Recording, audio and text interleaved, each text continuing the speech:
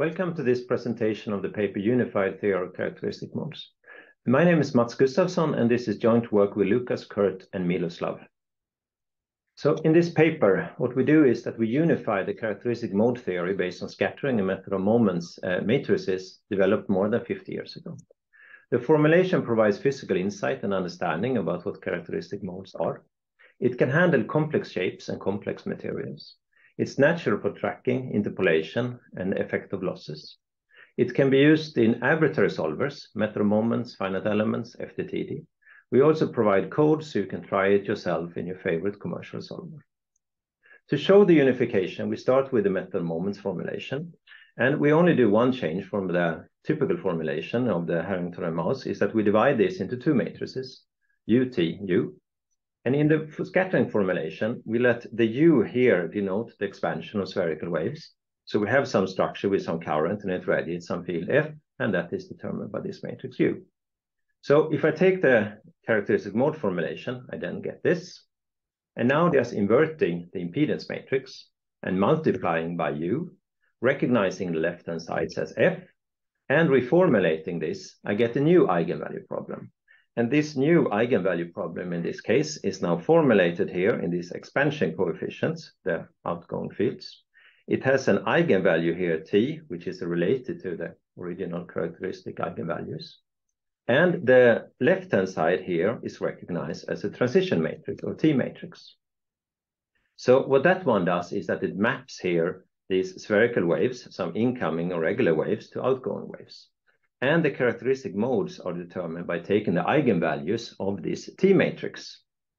And the beauty we have is that the T matrix can be evaluated in arbitrary solvers. Just you can solve a scattering problem. So you can do it in method of moments, finite elements, and FTTD. And you see one example here, what you do, you excite with some field, quadrupole, octupole, you take out another one, and by doing that, you actually get one element inside of this T matrix, and then you can fill the matrix. To show one example, let's look at the dielectric cylinder with permittivity 38, and you have the sizes sitting up here. Solving this now in 11 frequency points using finite elements, we get this plot of the characteristic eigenangles that you have here. And then what we can use is that we can now use scattering theory, and we can actually interpolate, we can track, and we can connect this. And then you get actually from these 11 points, the full data, and you can see how the modes develop with frequency. You can, for example, find the resonances sitting up here. So what we have done in the paper is now what we have contributed to the theory of the characteristic modes. I have now focused here on this part here, which is the scattering, where we use the spherical waves, finite elements, method of moments.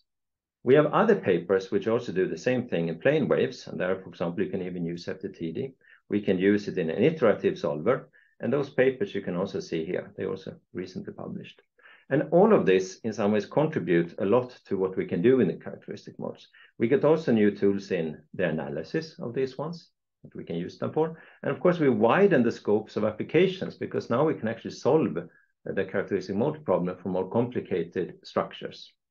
You can also see to the right here one example where you actually see this. You see the typical fields, you see the currents that you have here, and you can also see that these are solved with different types of solvers providing the same type of data. Okay, so with that, I thank you for your attention.